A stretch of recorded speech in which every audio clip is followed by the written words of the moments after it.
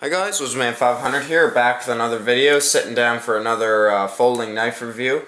Opening up the video with, of course, that is the Gerber profile. This is the folding version.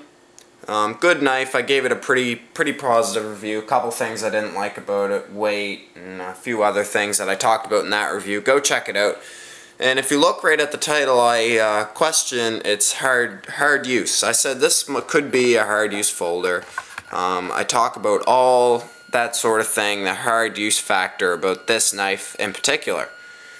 Yeah, it's got a little bit of blade wiggle. I did a lot of batoning with this. Of course, I broke the tip off. No up and down, but side to side I do get, as you can see, I do get a little bit of wiggle there. So couple things to mention, especially when we're talking about hard use folders. So yeah, it could function in that role pretty good. So let's just pull that out of there. But I really wanted a true hard use folder, and I was shopping around. I was looking at a couple pretty decent ones, some nice ones. But the one that's really stuck out to me as true hard use folders was this right here. You've seen this before. This is my little blue exercise book, whatever. I keep notes in here about knives that I want to buy. And yeah, this company, whoops, not that company. That is a good company though, Spyderco. As you can see, I got quite a few knives written down there.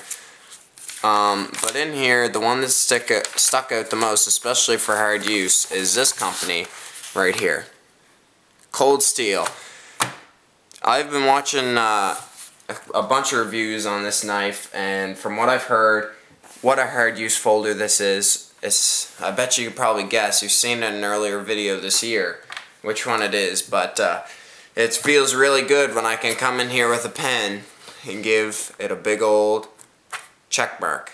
That means that I bought it, and yes, I did.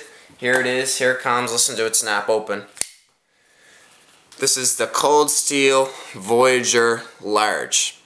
Now this is a knife. You heard it open up when I just opened it there a second ago. This sucker snaps open. When you open this knife, heads turn.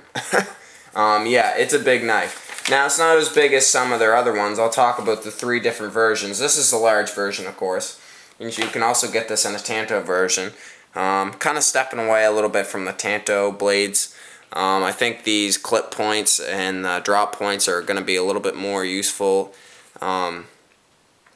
for just utility tasks, but the Tanto is kind of moving away from that. When you get into talking about Tantos, this gets into more of, it just reminds me of fighting, especially with long swords and stuff like that. Something like the Japanese used to use. Way back when, and to this day. So that's kind of what Tanto blades remind me of. Yes, I do have a couple Tanto blades, and I do like them. Their tip strength is really good. I'll say that about Tantos. Even this tip strength right here on this regular version, pretty good. Nice balance between thick and thin. Jumping right in, by the way, I got my talking points off to the side here. That is a 4-inch blade, clip point, as you know. It kind of looks like a Bowie knife. This is the large size. The medium size has a 3-inch blade, and the XL has a 5.5-inch blade. Now, I was actually considering getting the XL version of this. That would have been a knife to review. I'm kind of regretting that I got this version, but I'm very pleased with this one. And you've seen that I had the holdout on there too, so I might get the large holdout in future dates. So stay tuned if you like Cold Steel knives. I'm very impressed with this one. The funny thing was, when I started, carrying this and handing it off to a couple friends and whatnot, they weren't really that excited about it. Now, I'm not going to say none of them were excited about the knife, but they seen it and they're like, meh, Outdoors Guy 500. But anyways, I handed him, or I told him about it. He was like, yeah, Voyager, Cold Steel, meh. Which is understandable. They do have a lot of hype. And they do really sell their knives. Let me tell you, go look at any of the Cold Steel perfection, whatever they're called, perfection of proof or something like that. Just type in Cold Steel knife test up in the search bar up in YouTube, and you'll get a whole bunch of videos. And I think they're truth. I don't really see that any of it is untrue. Some of it is pretty wild though. I definitely wouldn't put my knives through that. But anyways, like I said, Outdoors Guy 500 was like, yeah, meh. And then I actually handed him the knife, and he got, you know, messing with it and whatnot. He kind of started to warm up to it, so we'll see how he likes it. I kind of want him to get into it. And a couple people didn't say they liked the handle, but we'll talk about the handle when we get into that talking point. Full flat ground too, by the way, getting into the blade. Comes razor sharp out of the box. You can see the stonewash finish. Very nice stonewash finish on that. I kind of like that stonewash finish. At first I wasn't really a huge fan of it, but I kind of like it. It looks really good. It's kind of got that rough feeling to it. Really nice. I kind of really like it. And let me tell you, with this AUS 8 steel, which is what it is, getting into steel, it's an AUS 8A steel. And somebody might say, well, what's the difference between AUS 8 and AUS 8A? There really isn't any difference. They're pretty much the same thing. But this steel, AUS 8 or AUS 8A, is not very stainless. So that stonewash finish does help to add to the stainless a little bit. Better than bead blast, I can tell you that. I know AUS 8 blades. I've actually seen AUS 8 blades with a bead blast finish that have rusted. So that's something to look out for. I took this out in the salt water a while back, and it did pretty well. When I got home, I just wiped it down with some oil. So it did really well, and that stonewash finish is just really, really nice. I really like it. It fits the handle and the style of the knife. So that's my steel discussion. Holds an edge really well. Like I said, it's not really a special steel. It will go dull, so don't think it is. Yeah, it holds its edge pretty well, but rust and stuff like that, corrosion resistance, I'll say, isn't the greatest. So just watch out for that. Just throw a little bit of oil on that when you get home, or from whatever you're doing, especially if you're in the salt water. Serrations, this does come in a serrated version, both in the Tanto version and in the just this version right here, the clip point. To be honest, not a huge fan of the serrations that Cold Steel does. I think I said in my Spyderco Manix 2 video, I said, you know, I'm kind of stepping away from the serrations a little bit, and I'll hold to that because I really like these plain edge knives. Yeah, serrations are good in some instances, but for this, I'm kind of really leaning towards the plain edge version. They come in 50% serrated and also 70, 80. So it'd be like serrated like up to here. Yeah, I just don't feel. I think it takes away from the utility of the whole knife itself. Getting into locking. Locking is Cold Steel's Triad lock. Now I've never really talked about the Triad lock before, but I know other people have in their videos, but I've never talked about it on mine because this is my first Cold Steel knife. So let's talk about it right now. How it works is, it's like a lockback design. I'll bring in a lockback knife just to show you the difference. So here is the Buck Omni, great knife. Reviewed it, go check out the review. But as you can see, the tang of the knife here and the lock bar sit right on top of each other. And especially when you get into hard use, those two just wear away really easily because there's contact. All the shock that you're putting on the cutting edge is going right to that lock bar. And sometimes it can deform and other things, especially when you're doing hard tasks. Well, with the Triad lock, what it is there's actually a stop pin right there that stops the blade from actually contacting that lock bar. So there's actually a space between the two, and that stop pin right there takes all the pressure from the cutting edge. So there's no actual direct contact between the two. Also, there's room. You can see that little groove right there in the tang of the knife as well. There's also that's for as the knife wears, the actual knife settles down. It's self-adjusting. And it settles down for an even tighter lockup. So that's that. And it is self-contained just like this one, so you don't need steel liners. But they did put aluminum liners in there, so we'll talk about that. But that is an amazing, amazing lock. I did baton a little bit with this knife, not a lot. Maybe not as much as I should have. I couldn't really resist it though because I've heard about how tough the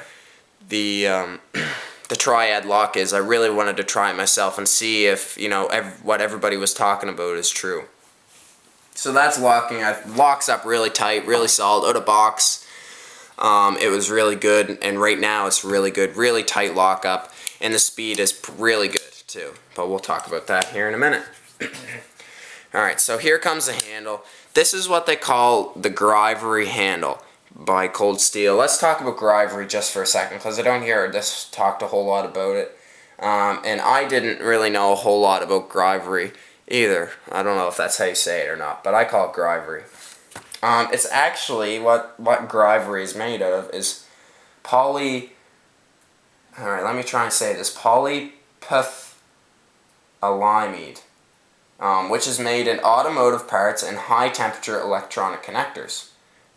Pretty much what this is Cold Steel taking that material and making it into their glass reinforced material for their handle.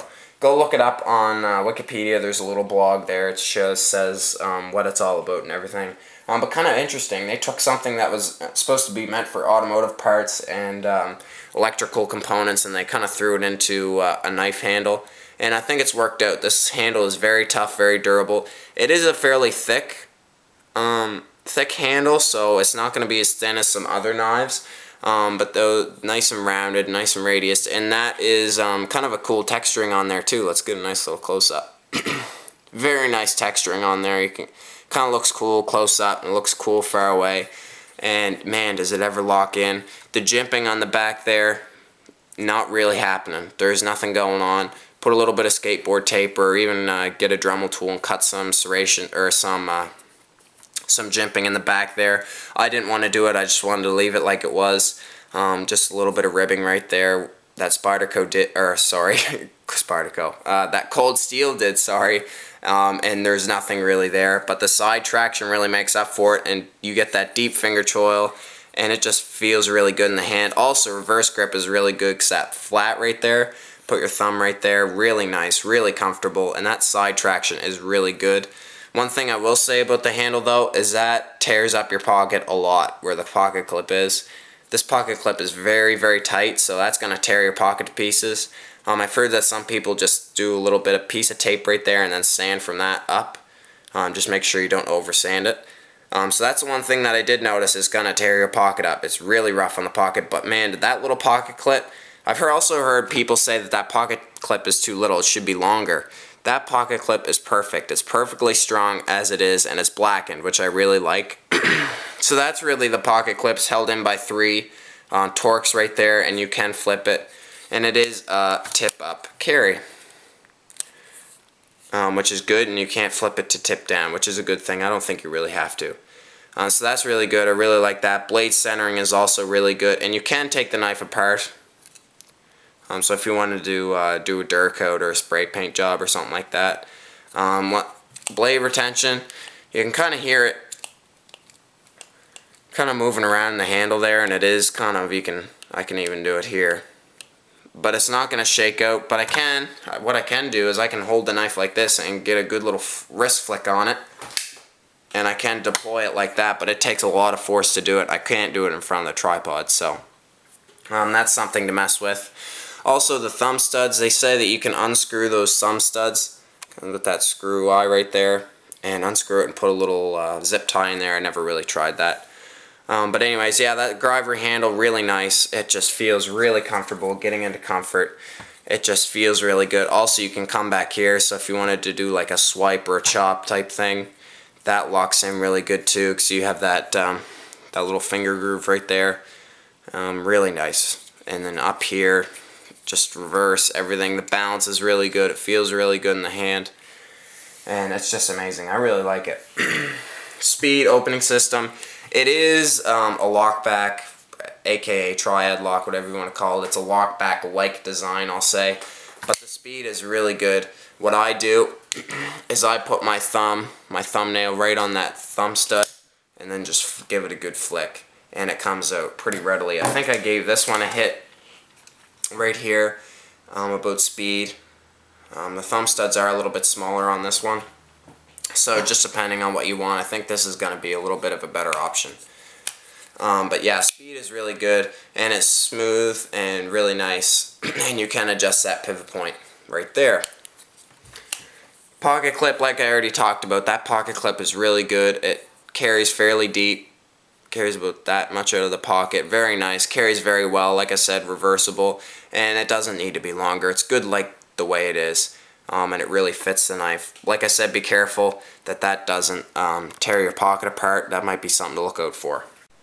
Weight on the medium one is 3.1 ounces. Once again, the medium version is 3-inch blade. So that's pretty good. That's not a bad weight for the for the 3-inch version. On the 4-inch version, this version right here, this is 4.6 ounces, which is pretty good. It's not as light as some other options that I've shown you on camera before, but it is, excuse me, a good carry weight. And then the XL is 7.2 ounces, but remember that's a 5.5-inch blade, so really not that bad of a weight. Also, something that I forgot when I talked about handle is there is inset aluminum handles. So it is aluminum, that makes it very light. You might say, why didn't they mill that out or whatever, like I always harp on. I gave this one really good rankings because it had milled out handles. Really, you don't really need to, because that aluminum is light enough as it is, and if you do that, then you're just spending time, and they're going to make the knife more expensive by trying to hollow that aluminum out. So that's what I said about it. That's what I thought. So that was very good. I don't mind the aluminum in the handle. And yeah, sure, it does add to a little bit of the strength, but the weight is very, very good on it. Very, very carryable. And definitely not as heavy as some other knives that I've carried. Price is pretty good. Off eBay, I think I paid $64 at 65-ish. So that's really not that bad. Just about the same for the XL, and I think the 3 inches, the medium one, is a little bit cheaper. So that was pretty good. I was really happy about that. About the same price as this one here. So these two are really close competitors.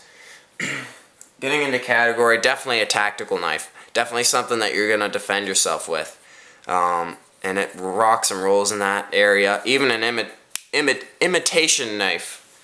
Not imitation, sorry. I can't even say it, but man oh man, when you hear that knife snap open, like I said, heads turn, like who's got that knife? I mean, that sounded massive, and yeah, it is. I really wish I should have got an XL. I really should have. So that's what it would categorize. Also, like I said in my EDC 2013 video, sometimes I do like the bigger knives for EDC just because I can do bigger tasks with them and stuff like that. I can do bigger things with them. Something that a smaller knife can't do. Definitely wanted to bring along for work. That's what I carried this knife for. I carried that with me during work. Of course, I am a landscaper, so this came in very handy for that. And I think this one would do the same. And I think the triad lock there, which is very strong, by the way, I think that would do really nice in that role as well. Blade options, I've been bringing them in all along. Of course, the Buck Omni 12-point folder. That is a head-to-head competitor. Let me see if I can find the weight on that 12-point folder for you. Just hang on one second. See if I can dig it out. I've got all kinds of notes sitting here. Buck Omni 12-point folder, 4.6 ounces. I think that is just about the same. Yeah, these two are the same weight. I think this one actually, to be honest, oh, those are like really close. So, whichever one you wanted to go with. Like I said, these two knives are close competitors. I don't know which one I like best, really. It's hard to say. I like this one because it has a pocket clip. I like this one a bit more. I don't know, just this one feels really nice. I like that finger choil on the blade as well. You can't go wrong with either one of these knives. Once again, if you want something that's going to fit in your pocket, go with this one, because this one does have a pocket clip. And also this one. Here is the Gerber profile. I already said in the first of the video, that's how I brought in this video. A little bit shorter of a blade, but I think these two are also... I think these two are the same weight, believe it or not. Look at the blade lengths. So yeah, I mean, in that role, as hard-use folder, this one might be a close competitor as well. Something that I've abused a lot is that Gerber profile. Extra features, it does come with a lanyard hole right there. Take a little look at it. Not the biggest lanyard hole I've ever seen on a knife. I think this one is be a little bit bigger. So yeah, not the hugest lanyard hole I've ever seen on a knife, but it will do the trick.